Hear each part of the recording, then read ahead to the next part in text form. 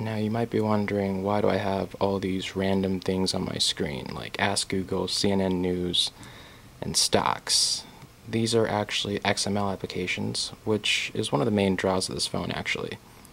If your PBX has their own customized XML applications for business, or if you're savvy enough to write your own, then this phone is probably what you're going to be looking for. Let's look at some of the ones that I have here. These are taken directly from Aastra servers. They're demo ones, so they're not ones that we wrote. Alright, let's see how much money I'm losing today.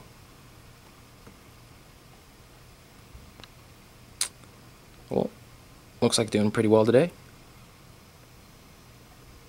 We could also look at weather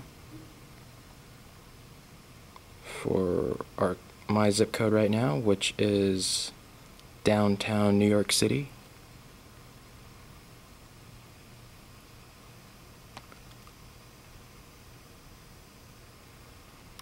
It's 84 degrees, and I apologize for the glare. This is a really bad angle. Now, setting these up is pretty simple. You just simply go into options and you go into Softkeys. You can see all of them right here.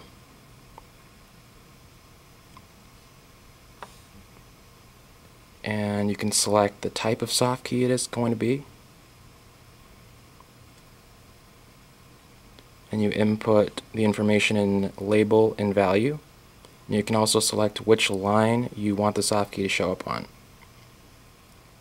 There's also a way of doing this in the web interface, and I'll include screenshots of that in the review.